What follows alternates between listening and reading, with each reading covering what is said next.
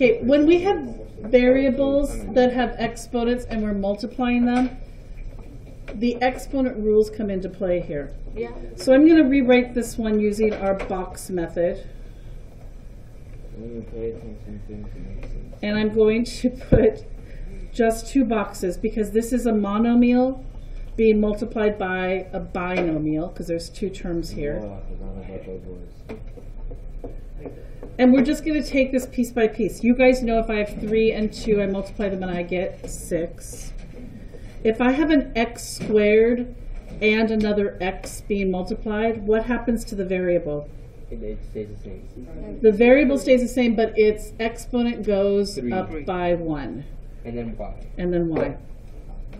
But why? No. This term is now being multiplied by this one, and this term is negative, so I'm going to start off with my negative sign. The 2 stays the same because there's an invisible 1 here. X squared stays the same, but what's going to happen to the y? Y squared. Y squared. That means the answer to this is 6x to the 3rd y minus 2x squared y squared. Yes. That's so cool. I like the boxes because it helps you take these things piece by piece. If we just distributed this with the old school claw, you might miss one of those exponents needing to change. Do you guys see what I'm talking about there? Yes. Okay.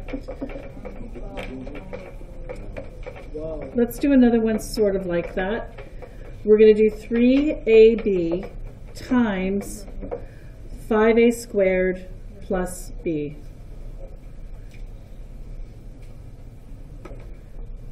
And realize the box is really just taking this out of the parentheses. Oops, I'm putting it inside. I meant to put it on top.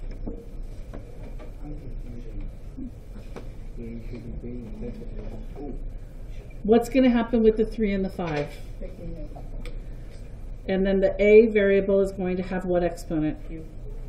3. And then b is by itself. And then for this box, we're going to keep the 3 and the a. And what happens to the b? Squared. So that means that this equals 15 a to the 3rd b plus 3ab squared. You still have a bunch of numbers. Yay. Mm-hmm. See what I'm going to do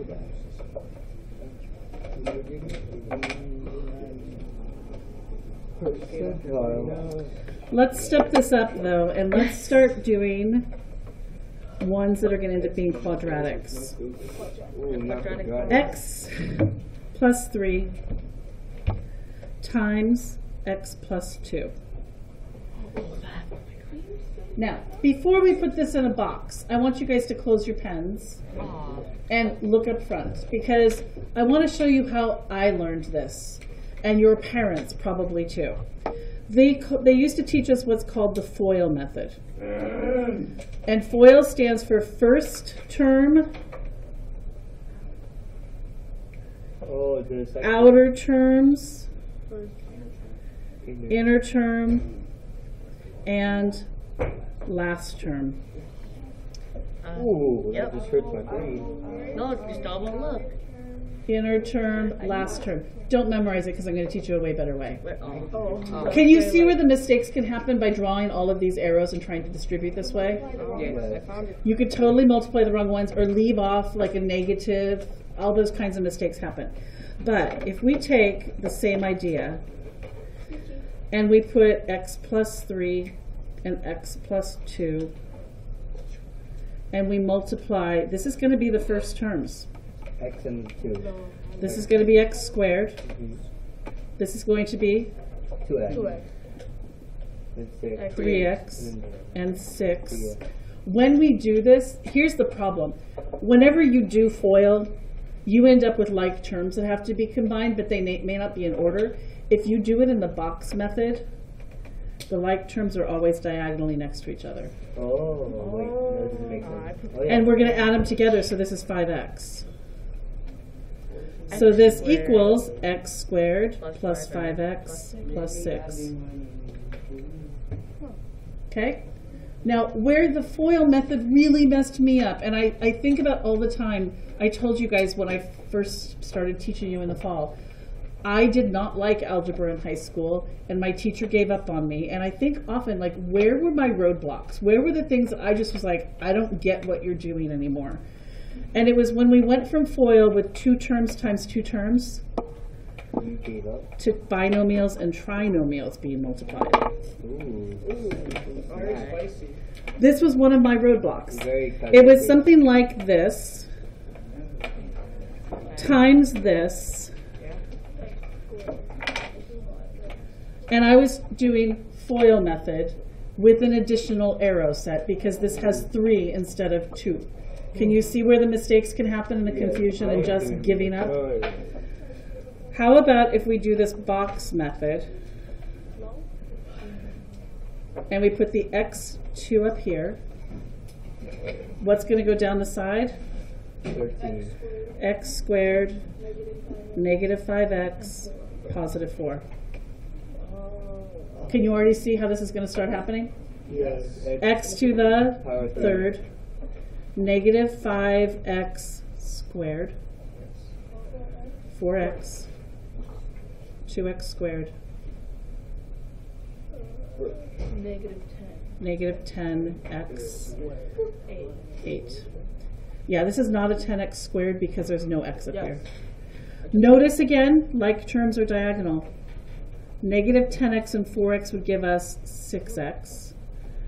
2x squared and negative 5x is going to give us negative 3x squared. And we have this term and this term. So what does this whole thing equal? X to the third minus 3x squared plus 6x plus 8. Isn't it negative 6x? Because negative 10x and 4x? Yes.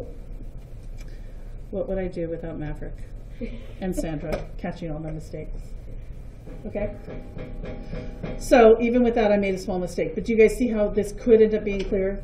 Yeah. Now, before you're going to do this, we're going to do a whole bunch of practice of the 2 by 2. Okay? Yay. So clear your board. I want you to do x plus 3 times x minus 4.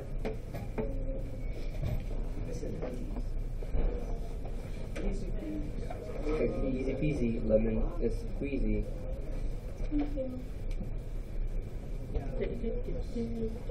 Show me the box. This is more about process than right answer. I just want you guys practicing it this way on purpose. Wait, I'm supposed to put Show me it filled in. Yep. X plus, no.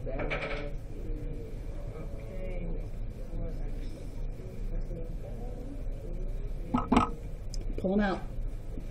This should end up being a quadratic trinomial when you're done. Like this? Yeah. See, this is what I was telling you.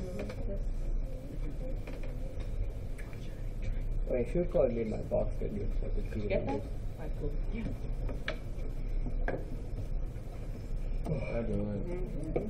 No. You didn't add the like terms. You can do that. Yeah. Jaden. I really did not know that. I thought we were just leaving like that and it didn't bother me. Nope, so much. I If said, it's like Jaden, squares, it's diagonally, and you want to write Look, what the result is. look, see these two? They're always diagonal. So you can just add these two. Negative 4 and 3. Okay, let me see your boards. Bada boom. Bada bing, bada bing. So now it's right. You have to pull it out of the box to get the answer. The box is to help you organize it. It's not the answer. Oops, what I did wrong. Sienna, Cadito. then you need to come closer. I'd like to see it then. Okay, erase. We're going to do one more on the board, and then we're going to move to practice on paper. Okay. Cadito. Cadoodle. X minus 3 squared. Okay. How do you do this? That means x minus 3 times x minus It's 3. distributive sort of. Oof, I was about to Oh, I was. distribute the next one, right? I'm just kidding. I actually don't know how to do this. What? It's easy. Hey, oh my god, I'm about to do my work. What?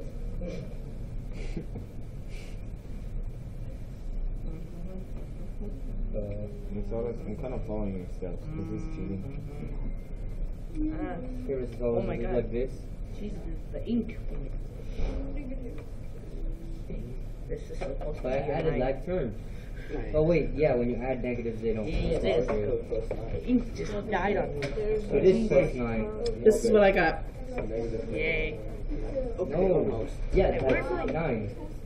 Wait a minute. Positive? Yeah.